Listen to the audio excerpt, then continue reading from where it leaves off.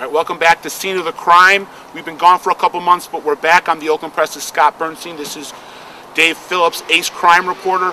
We're here every week or so to take you behind the scenes online feature of the Oakland Press, behind the scenes of Oakland County's most important, intriguing, and interesting crimes, both current and past. Right now we're coming to you from Farmington Hills off of Orchard Lake Road on Rose Hill Drive in front of the Cipriano house, where a pretty gruesome attack took place in early Monday morning.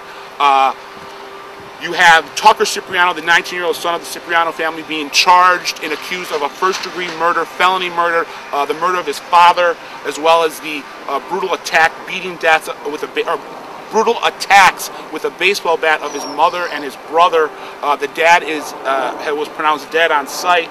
The mother and brother are in critical condition right now at Botsford Hospital. Tucker Cipriano, 19-year-old North Farmington dropout last year, has been charged with the crime, first-degree murder, today in Oakland County Circuit Court. This crime happened in the early hours of Monday morning.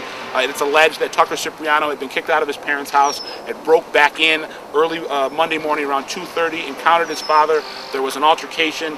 It's alleged that Tucker Cipriano beat his father to death with a baseball bat and then attacked his mother and his brother.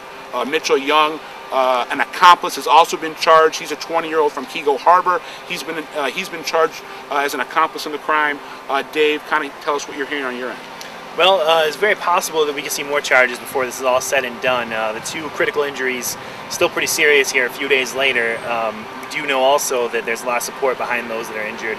A couple prayer vigils, some Catholic Central students, fellow students with one of the victims have also turned out in big numbers. Robert Cipriano, the deceased, was the Dearborn School District's financial advisor. He was also a very prominent member of both the Novi Detroit Catholic Central community and the North Farmington High School community. He had sons at both schools.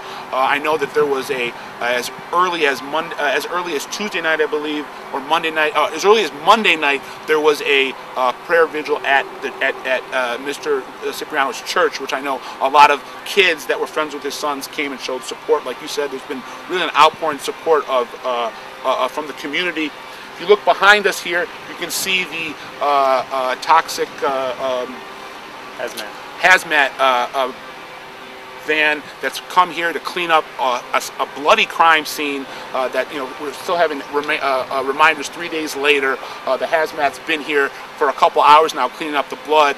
If you go to the side of the house, you can see on a window pane a pretty chilling sign of some palm prints. It looks like someone was trying, possibly during the attack, to try to make it out of a window, and you can still see the palm prints here 3 days later.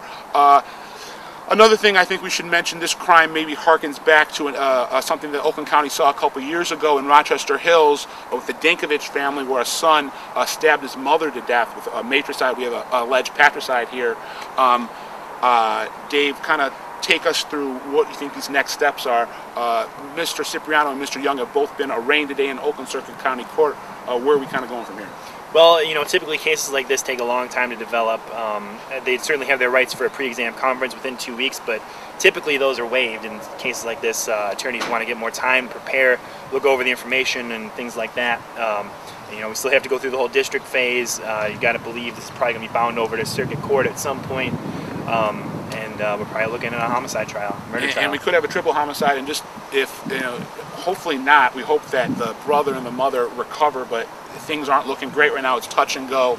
Just a little bit of background on Tucker Cipriano. As we said, he's 19 years old. He dropped out of North Farmington last year, but Mr. Cipriano for the last couple of years has been battling both legal and drug problems. He's been in and out of rehab, in and out of jail, and he was actually on parole, I believe, and or probation, and he had violated a couple weeks ago. Didn't show up for an appointment he was supposed to have with the court. Theoretically, he shouldn't have been on the street when this attack took place. His probation officer has been suspended by the state, and unfortunately, this might open up some doors for a possible wrongful death lawsuit down the line. We don't like to start, you know, thinking that far down the line, but it's, you know, it's an issue right now. Right. All right, so we're wrapping stuff up here from the Cipriano house. Robert Cipriano is dead. Mrs. Cipriano and a son are both in critical condition at Botsford Hospital. We'll keep you updated here at the Oakland Press. Our thoughts and prayers go out to the Cipriano family. I'm Scott Burnstein. This is Dave Phillips. Check back next time at Scene of the Crime.